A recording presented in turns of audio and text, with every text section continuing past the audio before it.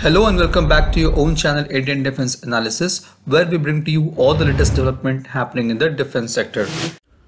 On 14th October 2022, India had tested submarine-launched ballistic missile from its SSBN INS Arihant. While the test of missile fired was not disclosed, it was expected to be in-service K-15 Sagarika missile. 7 days later, that is on 21st October 2022, the new generation ballistic missile Agni Prime was successfully test fired off the coast of Odisha at around 9:45 hours.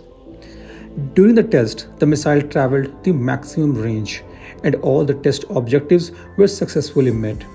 With this, third consecutive successful flight test of Agni Prime missile was conducted and the accuracy, reliability of system has been established. The maiden test of Agni Prime was conducted on 28th June 2021 and second test on 18th December 2021. The development of Agni Prime is aimed to replace Agni 1 having range between 700 to 1200 kilometers and Agni 2 having range between 2000 to 3500 kilometers. Agni Prime will also complement Agni 5 missiles. The technology used in Agni 5 was first tested and proven in Agni Prime. Agni Prime has some of the major enhancement over its predecessors such as fully upgraded composites, new propulsion system, innovative guidance and control mechanism, and state-of-art navigation systems. It is a sleeker missile with weight 1/5 and dimension almost half of Agni 3 missiles, which makes it stealthier than its predecessor. Agni Prime can carry warhead between 1500 to 3000 kgs. Agni Prime also includes many cutting-edge technologies of Agni 4 and 5. It can evade any anti-ballistic missile defense system and is stealthier than previous Agni series.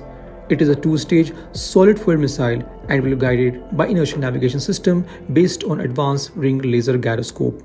Since it is a canister-launched missile, it can be launched from rail and road and stored for a longer period and can be transported across the country as per the operational requirements.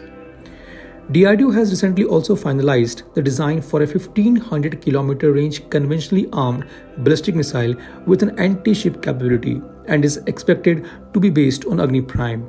To further commence its development, the PSU needs the financial approval and go-ahead from the government. Besides aircraft carrier, the new ballistic missile can also target land-based assets across LAC in Xinjiang, Tibet and Yunnan provinces. Due to its range, the new missile will provide deterrence against the adversary's carrier strike group and at the same time protect its own aircraft carrier. Interestingly, the former DRDO chief Dr. Avinash Chander, who is also famous as architect of Agni series of missile system, had told that Agni Prime has capability to kill moving target, which is hinting towards its aircraft carrier killing capability. Last year, the New Indian Express had reported regarding the MIRV capabilities of Agni Prime. As per report, the indigenous MIRV technology were tested successfully in Agni Prime missile with the weapons delivering 2 maneuverable warheads at 2 separate locations. This was today's update. Please let us know your views on this in comment section. If you like the video, do not forget to like, share and subscribe. With this, I would like to say goodbye and Jai Hind. We'll soon back with more interesting and amazing development happening in the defense sector.